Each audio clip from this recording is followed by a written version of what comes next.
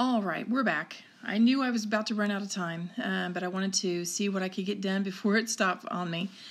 So we were working on problem number 9. I'll try to go a little bit faster. It's hard. It's a balance because you want to make sure that everyone understands it, but you also want to kind of boogie through them as fast as you can too. When you're watching these, make sure that you stop, start, and replay so that you get this. Okay, I don't want you to miss out on what we're talking about. And I really need you to become masters at this. So it's important that you make sure that you know what you're doing. And I know I'm boogieing through these, but you can slow them down, and you can be in control of repeating this and slowing it down or whatever. Okay, so let's finish this out. I'm into moles per gram. We got that. And now I need to get into number of particles. Well, I know that I'm going to have to put 1 mole of NH4SO2 on the bottom and 6.02 times 10 to the 23rd units, okay, or particles. You can use units, particles, atoms, molecules. All of those things work the same, okay? NH4SO2. All right, so moles are going to cancel clearly. And when it's all said and done, I want to end up with my answer. And my answer for this one, for number 9, should be 1.7 times 10 to the 22nd units of NH4SO2. Okay, so that would be the answer to number 9. All right, let's move on. We're going to do number 11 now. How many molecules are there in 200 grams of CCl4? So I'm going to start out with what I have. I'm starting with this.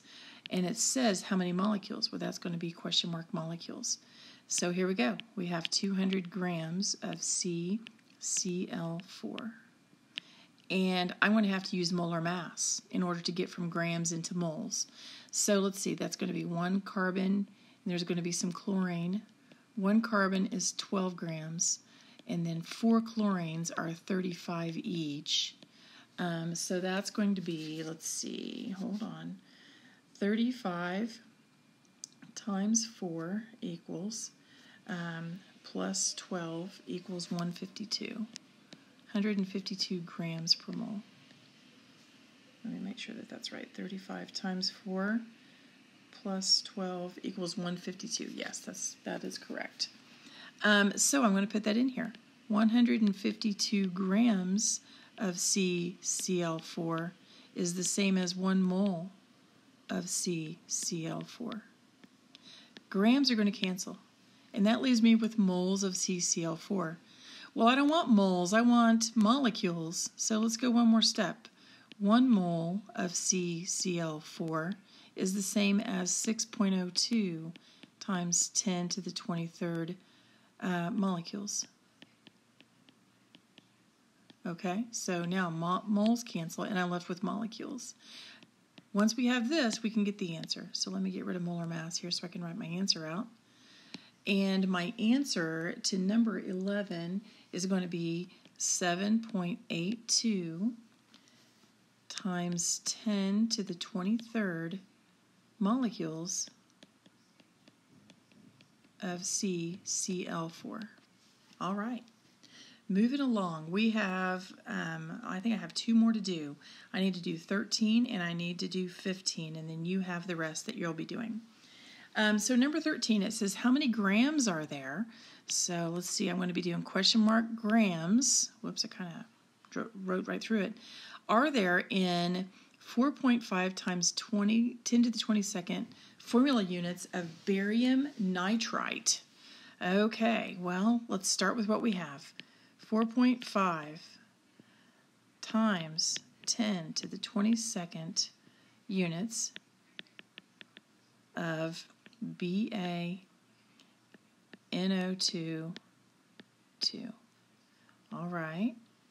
And I need to get out of units and into grams. Well, I'm going to have to get into moles first of all.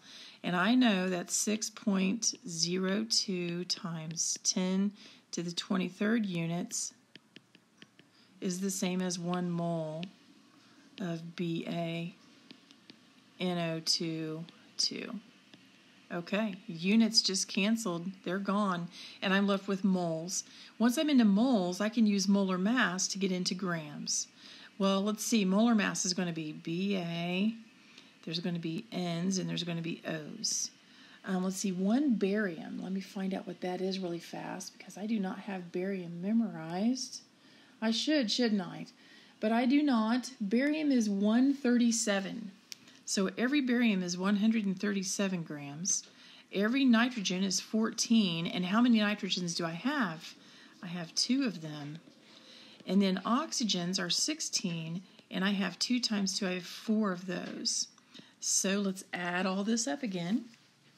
And when I do, I end up with 137 plus 28 plus 4 times 16. That gives me 229. Okay, so I'm going to put that in here. If I have 1 mole of barium nitrite, BaNO2, 2, that's going to be 229 grams of BaNO2, 2. So let me erase my molar mass calculation here. There we go. It's all gone. And let's be left with our answer. And our answer to this problem, let me do some math, figure this out. That's going to be, let's see, keep working here. It is going to be 17.1 grams of BaNO2, 2. Okay. There's your answer to number 13. Okay, I have one more problem to do. We're cruising along here as fast as we can. And then you guys are going to be responsible for all the even problems. All right, so on number 15, it says how many grams to 4.3 times 10 to the 21st molecules of UF6 weigh? Okay, so this is what we have. And this is what we're trying to find. We're trying to go from molecules to grams. So let's do it. Hopefully you guys are catching on to the pattern here. 4.3 times 10 to the 21st molecules of UF6. Let's convert it. We can't just go straight from molecules to grams. We have to convert it into moles first. Well, let's see. I know that 6.02 times 10 to the 23rd molecules is the same as 1 mole. So now molecules are canceled, and I'm left with moles. Now let's do molar mass.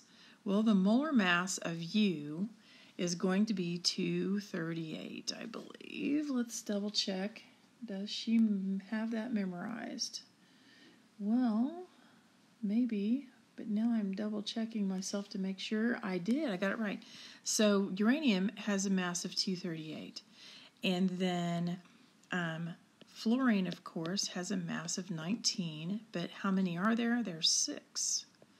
Okay, so let's do the math on this to figure out its molar mass. We're going to take 19 times 6 plus 238, and we get 352. This is one heavy molecule, isn't it?